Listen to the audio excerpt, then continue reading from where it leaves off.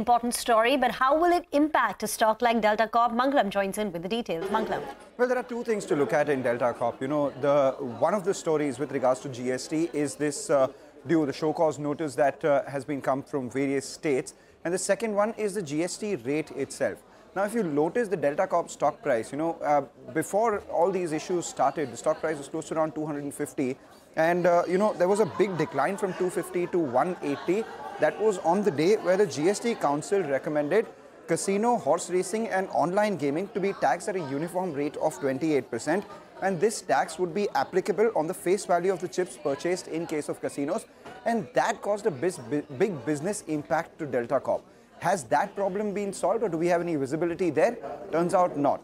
Where is it that we have some sort of relief, as TIMC is putting out? It is basically the GST show cause notice that has come in from, the West Bengal High Court, the Madras High Court as well, which was close to around 24,000 odd crores, for which the company was already not provisioning or providing anything because they believed they had a strong legal case for them to, not pay any of this. And as a result of which, the management here joined us post the third quarter and said that the GST show cause hearing would be next month, and all claims, like TIMC pointed out, would be clubbed together, and lawyers believe that there is no need to provide for this. So one of the problems of the company seems like it is being solved, but that's not the bigger problem. The bigger problem is that of GST tax rates itself, and that making the business itself unfavorable. Let's see whether there is any relief on that front or not, but for that there is no visibility. Yes, the stock is understandably moving higher, but also be mindful of the fact that open interest activity in the F&O space suggests that it may go into F&O ban.